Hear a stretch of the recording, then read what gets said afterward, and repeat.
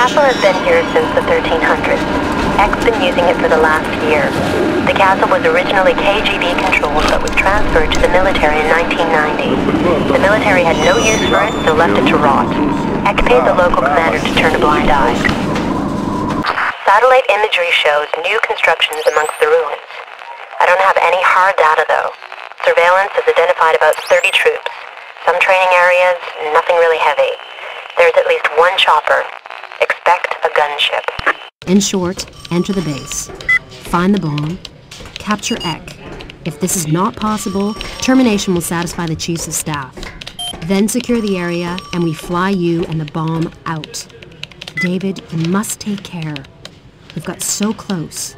I don't want anything to go wrong. Please, no rash mistakes.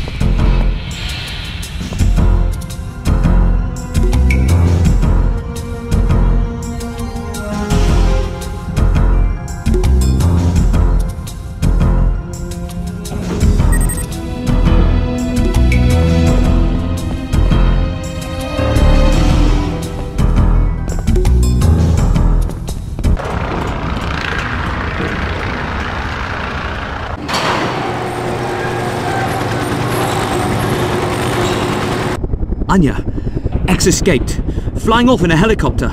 Track that chopper down! Where's my transport?